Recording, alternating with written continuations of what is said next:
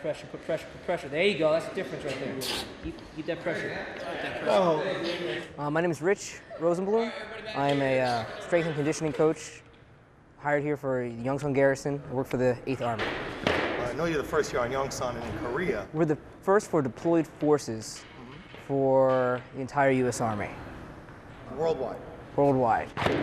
Fitness is a great way for us to help improve the morale, help us improve the camaraderie of this post overall. We've used our experience from the collegiate and professional sector. We're bringing that to the military. I expect us to be busy all throughout the day, training large groups of people, improving fitness. And that's what we're here for. That's what we're hired for group training, and strength and conditioning, a little butt kicking.